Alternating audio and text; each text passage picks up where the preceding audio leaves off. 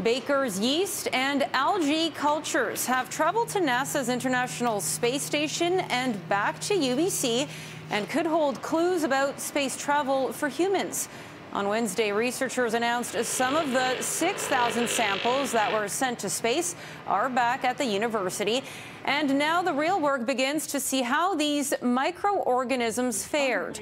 Researcher Cory Nislow picked up the samples himself at the Kennedy Space Center in Florida after the Artemis 1 capsule returned to Earth in December.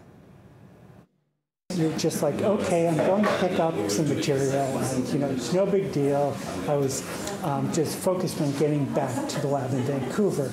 But when I got to the lab, the humidity hit me. All of a sudden, I realized, oh, this is what we've been waiting for. And you kind of have to pinch yourself and say, oh, this is what we've been waiting for, and it worked.